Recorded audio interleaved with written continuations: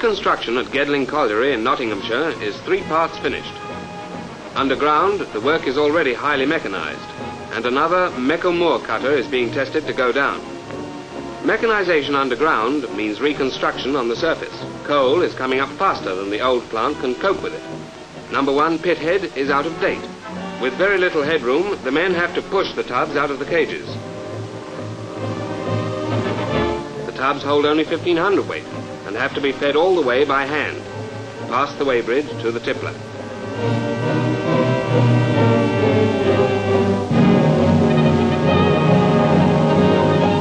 The coal is sorted from its dirt and into its different qualities in the usual way.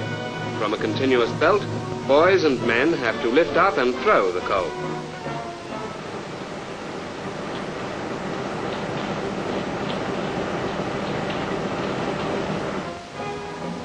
The top of number 2 pit has been completely modernized. There's plenty of room at the pit head. 2 men can operate the tubs, which carry 2 tons each. They are moved in and out of the cage by a hydraulic ram and run away on their own to the weighbridge.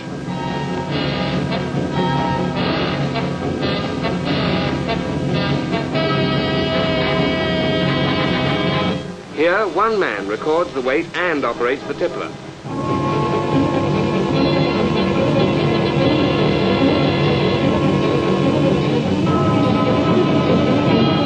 One master switch controls the whole apparatus from shaker belt to final screen. The coal falls down past the shaker belt to a labour-saving sorting plant. Gedling has taken a tip from Monte Carlo. Instead of picking up coal, men with rakes push it into different lanes so that it falls automatically into the correct chutes.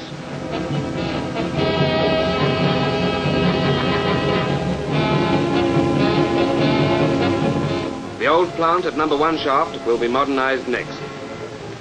And Gedling will be one of the new up-to-date collieries that are the only answer to the call for more coal.